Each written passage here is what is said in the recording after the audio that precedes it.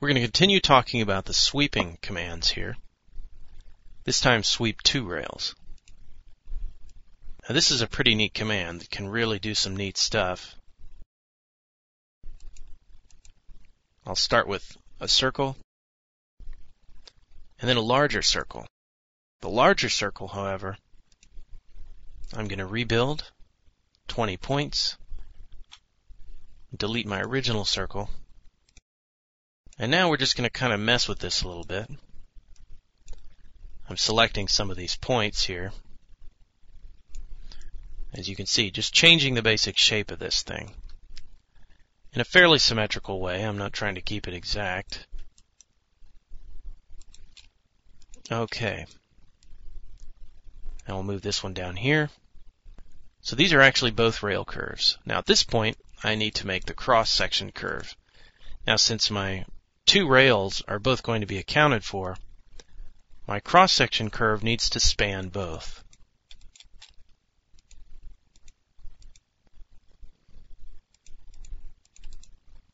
So we'll do it like that.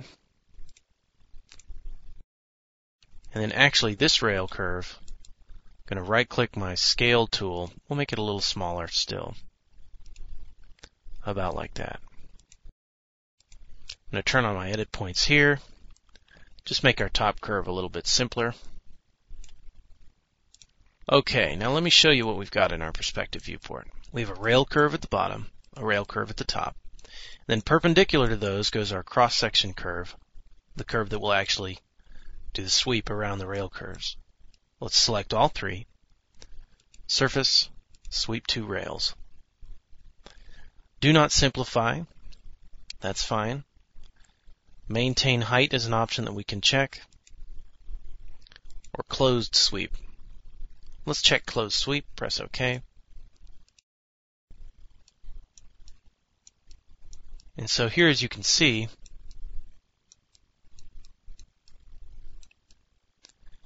what the rail curves are doing is actually controlling the diameter much more tightly than they would otherwise.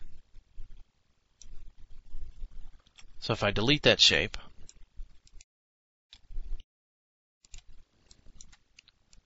let's try again. I'll bring my curve in very close this time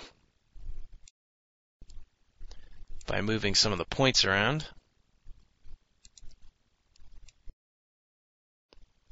Surface, sweep 1 rail.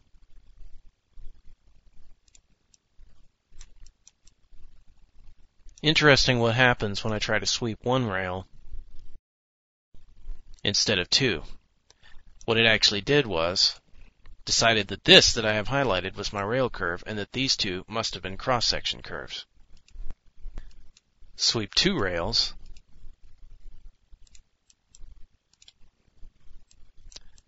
As you can see, nice control on the height and the change in height between the 2 top and bottom. Now if I do that again and uncheck closed sweep, there's actually not a whole lot of difference in this case, although there would be if any of my curves were open curves.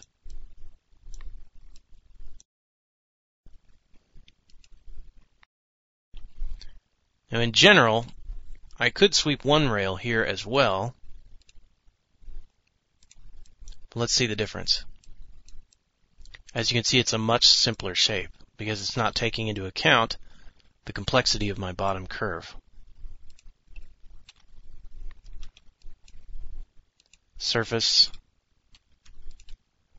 Let's try sweep 1 rail again.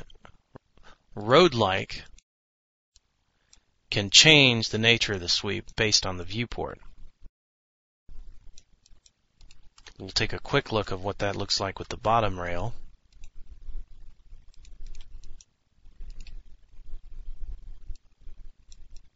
Pretty messy, as you can see. In this case, sweeping 2 rails is a much better option. And so that's the difference between sweep 1 and 2 rail.